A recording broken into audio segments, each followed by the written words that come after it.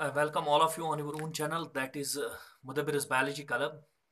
Dear students, today our topic is Neoteny and Paedogenesis.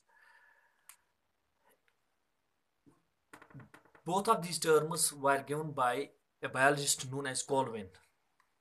So,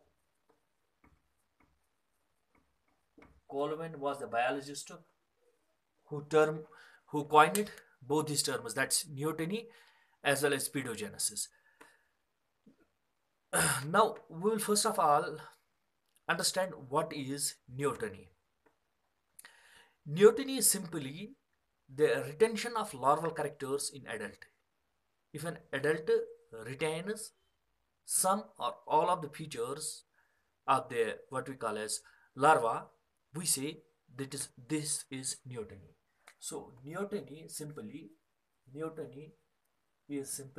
the it is the retention of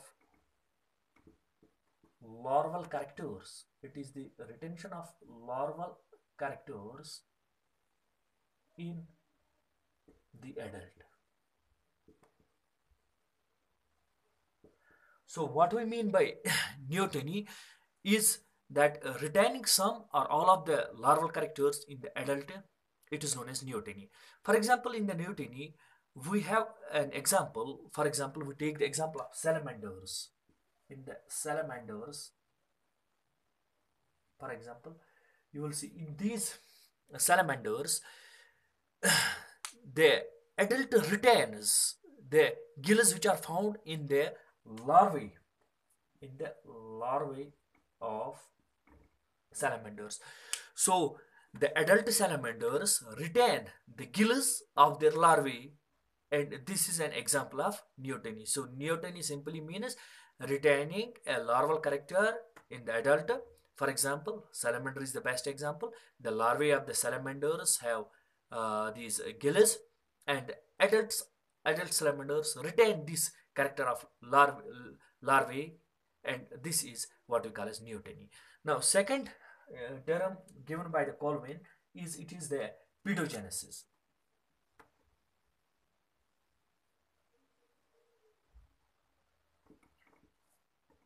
Paedogenesis. Now we see that usually reproduction is carried out by adult and not larvae. But if sometimes reverse happens, means if reproduction occurs in the larval stage, which is very unusual, we call this as paedogenesis. For example, again over here, the example is the larvae of salamanders. The larvae of salamanders is again over here an example.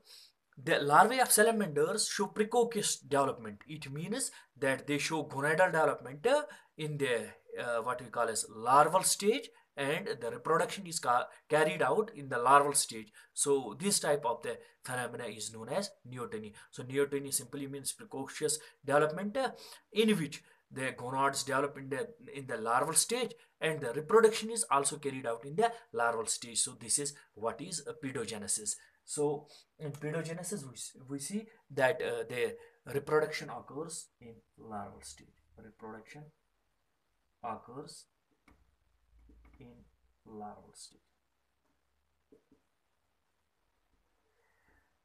Besides the larvae of salamanders, many other these organisms also show paedogenesis. For example, the gallfly larvae also show paedogenesis. They also show gonadal development and reproduction in larval stage, and the larvae of liver flukes also exercise reproduction, and all this is included in paedogenesis. So simply, neoteny is the retention of larval characters in adults, and the paedogenesis is attaining sexual maturity in the larval stage, or exercising reproduction in the larval stage. Hope you have understood what is neoteny and what is paedogenesis.